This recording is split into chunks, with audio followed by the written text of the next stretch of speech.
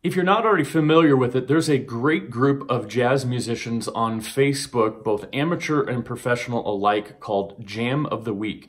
It was started by a fellow trumpet player, Farnell Newton, and in this week, they are using Autumn Leaves as their jam tune of the week. So this week's video, I'm going to be using Autumn Leaves and 2 licks from my Lick of the Day series in what to do with these licks. So if you're ready, let's jump into this week's video.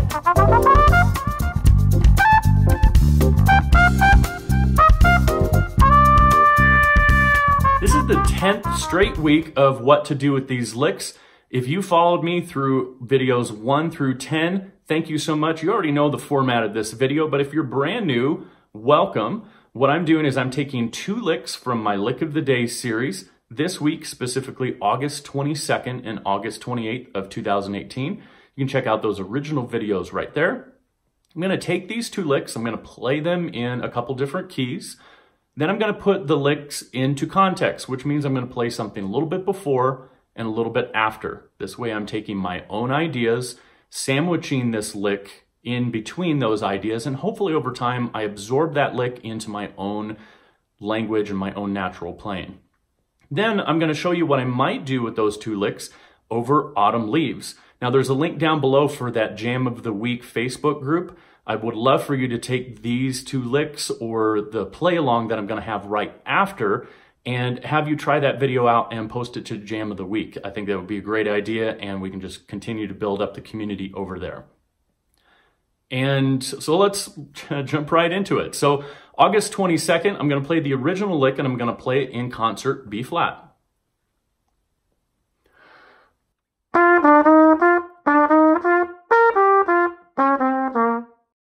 In previous weeks, we have taken different strategies, and I'm not going to go over all of those different strategies. But last week, I outlined in key areas a minor 7 chord. This week, I thought we would raise it up and make it into a major 7 chord. So we already did concert B flat. Now I'm going to do concert D, concert F, and concert A. So let's start with concert D.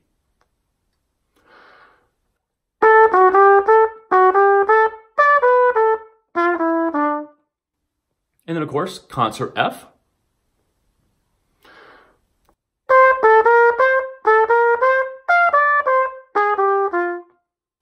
And finally, concert A.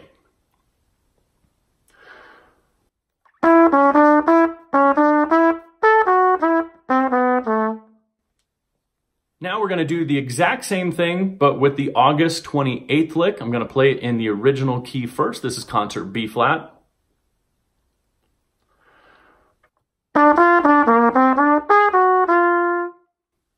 And of course, we're just going to run it up those other keys, concert D, then I'll do concert F, and then concert A.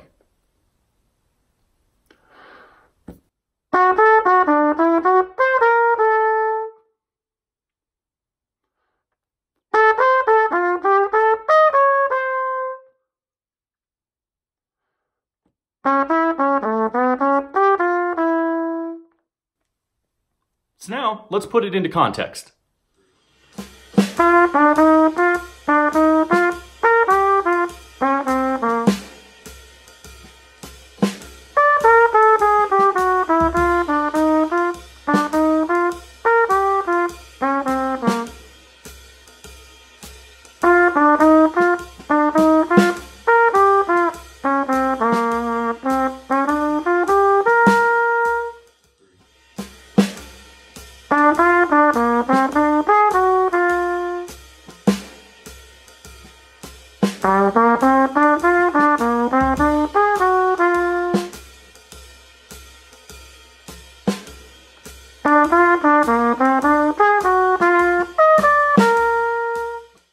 Now let's take those 2 licks and put them into concert B flat or concert G minor. Like we talked about last week, we can interchange those 2 because they're relative to each other. And let's see what we might do with those over Autumn Leaves.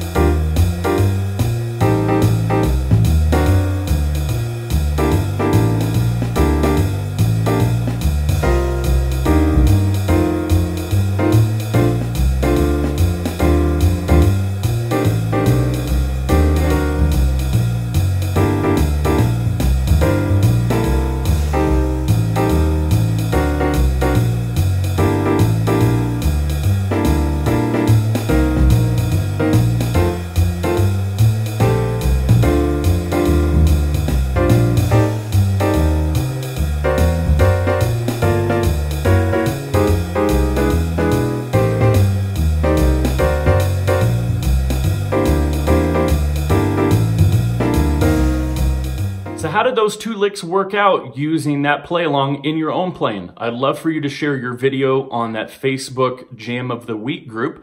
And hopefully this week's video was beneficial to your playing in some way. Be sure to share it with other musicians or friends that you think might enjoy it. And as always, I'll see you next week.